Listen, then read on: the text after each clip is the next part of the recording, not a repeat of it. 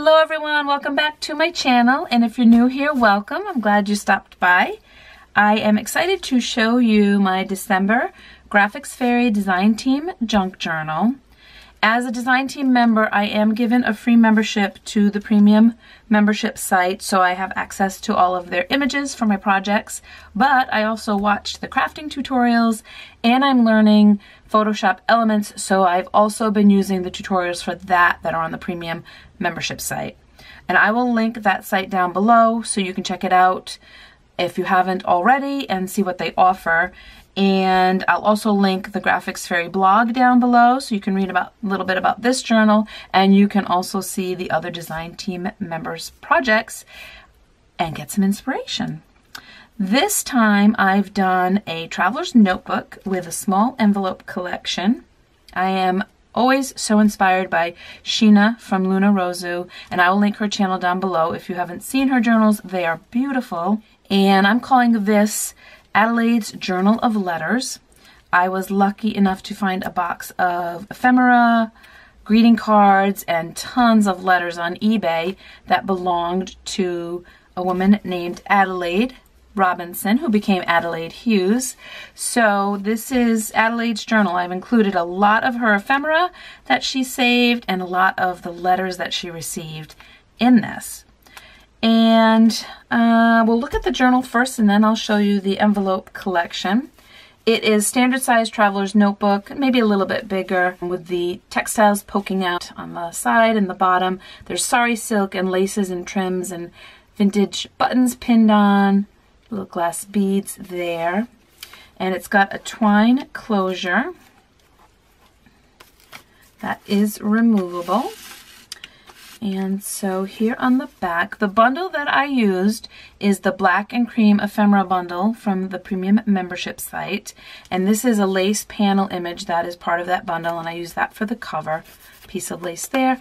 Here, the flap of the envelope from the cover. The front cover is a little tuck spot here. I did reinforce it with some paper on the back of the flap so it wouldn't tear if you tuck things in. So this is a little piece of a receipt from 1913. And then this is from Tim Holtz, a little image of his. And then on the front cover, here's the front of the envelope, 1932, vintage lace, a little paper clip, and right inside, I also reinforced this. So it is a little bit fragile, but you can put the journaling card in and out if you like. Here's the sari silk ruffle. And the journaling card sheets, there's two of them in the black and cream ephemera bundle. Here is one of them. Oops. Were what really grabbed my attention. I'm sure I've mentioned this before, but journaling cards are one of my favorite types of ephemera to put into my journals. I love to embellish them. I like using them as they're meant to be, journaling cards, and also as small pockets and tuck spots. But here is one of the sheets as it would be printed out. And I also loved it. A couple of them had a nice pop of red color. And so here's two of those. Oh, and other than the black and cream ephemera bundle, I did venture out and I was looking for a marbled paper for the backs of the journaling cards. Here's one of them that I found. This was in the Rich Marbled End Papers bundle, and it was one of the journal pages that the Graphics Fairy team created. I just cropped, there were two journal pages that I chose. I cropped out the light colored marbled paper and increased it in size to 8.5 by 11 and just printed it onto the back of my journaling cards. This is an authentic vintage postcard, and here is one of the letters, a few pages there. One of Adelaide's letters. It's the one that came out of this envelope actually. And going inside, right inside the cover, we have a pocket here. This is an image from the bundle, and this is also from the bundle. Beautiful marbled paper that I used for the inside covers. Here's just a little grungy tag with some seam binding and a postcard. Tried to keep everything pretty much in the color scheme, 1940. And then one of my favorite pieces of ephemera that I've included is Adelaide's American National Red Cross card. Love that. And here in this pocket, and this is a little flip out here, some black sari silk ruffle there, and they shed. And a couple of vintage buttons pinned on. Here is 1929, a pamphlet for Art Week in Boston. So a nice little piece of ephemera there. And then this is a lace image from the bundle that I enlarged and made into a full page tuck spot there. Here are 3 more of the journaling cards. Let's see, printed on the back with the couple of different styles of marbled papers. And you could leave them as is, as like a little booklet, or take it apart and use the journaling cards. Audubon page, again, keeping in with the color scheme. Flip out there, most of the pages are tea-dyed paper. A couple more of the journaling cards with a little bit of lace on them. And this is also an image from the Black and Cream Ephemera bundle, a little bit of lace there. Dictionary page. This is from an architecture book I have. And Emily Dickinson, which I love to include her in my journal. And this is also from the bundle as well. I used it as a page. Here is Adelaide Saved a Wedding Invitation. Vintage ring-bound paper sheet. And this is, well, we'll see it when we get to the other side of it, but I believe this is from, it's either a concert or a fashion show, but some more of Adelaide's ephemera, and I love this one. It's all the advertisements for the theater and the program for one of the musicals or plays. I love this so much. There's the map of the playhouse, so that I've included as well. Italian book. Here, this side's a flip out, but I want to show you this side first, so I've just clipped it. Here is another of Adelaide's letters in envelope, and I've just created a little flip out there, and then on this side as well. And then the letter is inside. I did not read the letters. I did read a couple of the first pages of the letters. This one is has quite a few pages as well, but that is something I think really fun for whoever gets the journal to read, and you can use them in collaging or throughout the journal or just save them as is. Day planner page from a vintage day planner. Little key charm here. Belly band, this is another image from the bundle, and a few more of the journaling cards. Bound with some sari silk again. And here is with hotel letterhead. I just love this. Another letter to Adelaide. Hotel Padre. And then here, little flip out, the grungy printed on the back, and another of Adelaide's letters, and a few more pages there. And then this is the washi tape printable from the bundle. I just printed it onto the premium copy paper and used it as pages. And here's a lace pocket, a couple of little glass beads pinned on, and this is one of Adelaide's postcards. Here is another of her letters, and I love that one of her friends calls her Al. So there's a few letters like that. And that is just journaling here, and then even inside if you wanted to add something in or tuck something in there, hidden journaling. Here's the other side of that hotel letter. Another journaling card used as a tuck spot, and then this is a concert program. 1929. So lots of journaling space. I did stuff it pretty good with ephemera. That is why there's an envelope collection, because I wanted to include so much. Here's some beautiful ivory sari silk. And then here's another of the washi tape printables. And then a little fabric collage there with a vintage button.